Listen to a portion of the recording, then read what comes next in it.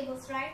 When I was learning 9's table, I faced some difficulties, so my mother taught a finger trick and it helped me a lot. I know some of you know this trick, but I want to share this trick to everybody, and I'm sure that you will not confuse with 9's table. So today I'm going to show you how to learn 9's table using fingers. So let's get started.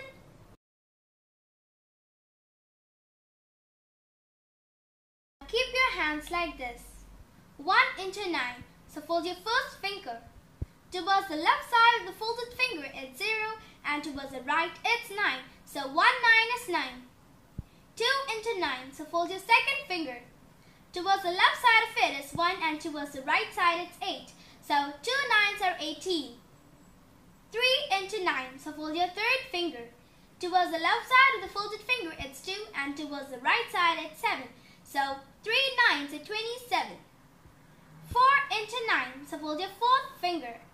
Towards the left side of it is 3, and towards the right side it's 6. So 4 9s are 36. 5 into 9. So fold your fifth finger. Towards the left side of it is 4, and towards the right side it's 5. So 5 9s are 45. 6 into 9. So fold your sixth finger. Towards the left side of it is 5, and towards the right side is 4. So 6 9s are 54. 7 into 9. So fold your seventh finger. Towards the left side of the folded finger is 6, and towards the right side it's 3. So 7 9s are 63. 8 into 9. So fold your eighth finger. Towards the left side of it is 7, and towards the right side it's 2. So 8 9s are 72.